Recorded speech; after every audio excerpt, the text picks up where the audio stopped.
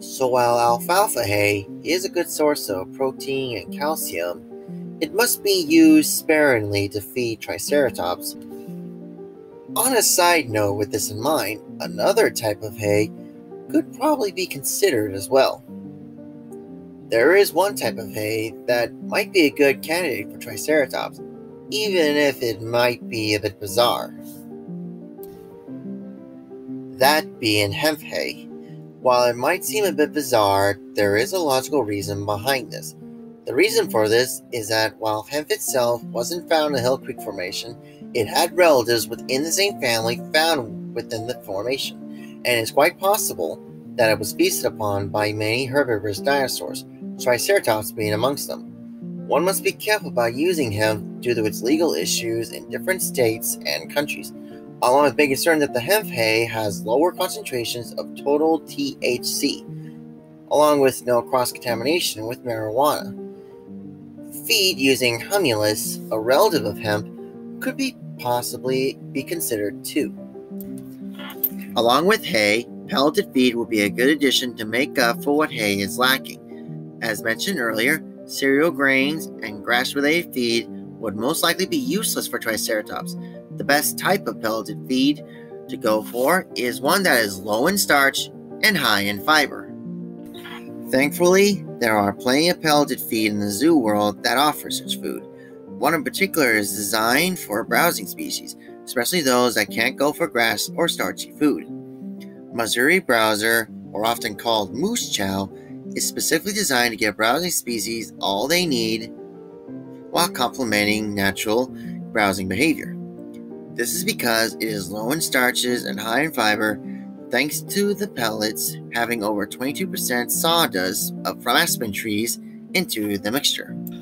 One thing that might be able to be added to the pelleted feed, if one were to make a new mixture, is crushed oyster shells for extra calcium for bone growth, for growing offspring, and egg development for breeding females. Any other additions or alterations would need to be done after some more research or use avian nutrition.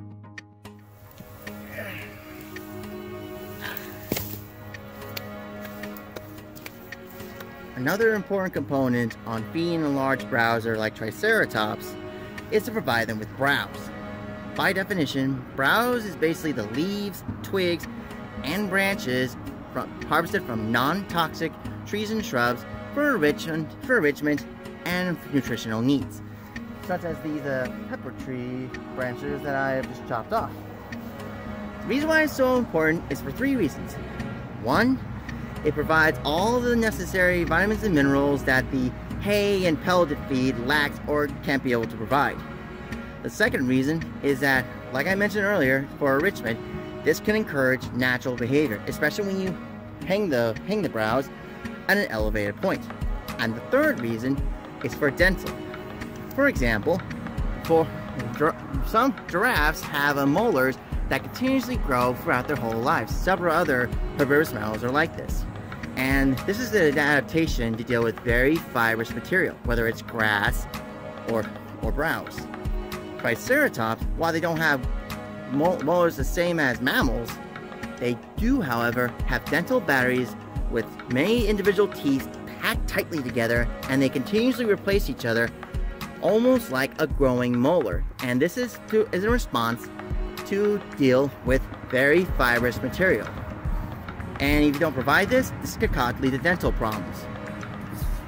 While non-toxic shrubs and trees are generally preferable, it should be considered to obtain browse material from living representatives of those whose fossils were found alongside Triceratops.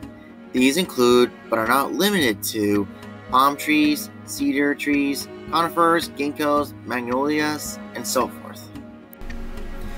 Perhaps amongst these different species of plants, one that will be the most useful, the most plentiful, and the most important for the well-being of captive Triceratops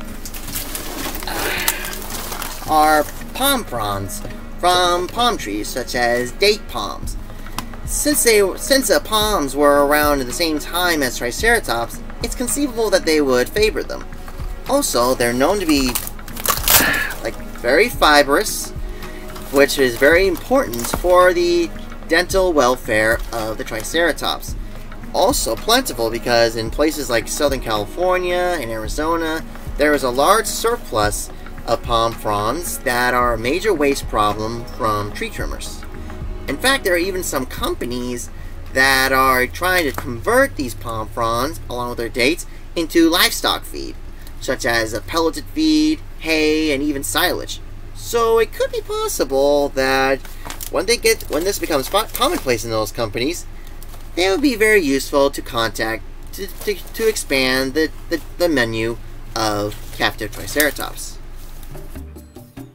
For herbivores that consume a lot of leaves, twigs, bark, and other fibrous food, sodium or salt would need to be added to their feed. Another way you can supplement the animal with salt is to give them salt water. They could just drink it for when they need it. But you will need to be careful about the amount you give Triceratops, because too much salt could be toxic and kill the animal. More research on this would be needed. Whether it is a Triceratops or a dog, knowing what to feed an animal that you are taking care of is of utmost importance. Along with evidence found in the fossil record today, I also used tortoises, elephants, moose, browsing rhinos, some species of birds, and several other species as models to help develop the information I have displayed here. If there is something you want to provide or mention, bring them up in the comment section down below respectfully. Such conversations are welcomed here, as this is an association of Paleo-Zoo-Keepers. I hope you have a grand day. Before I end this video, I want to say thank you to Keenan Taylor for the lovely commissions that he has made for me. If you wish to see more of his artwork, I would suggest going to his channel, which I will leave a link to down below. I also want to say thank you to all my subscribers out there. Your subscriptions are much appreciated.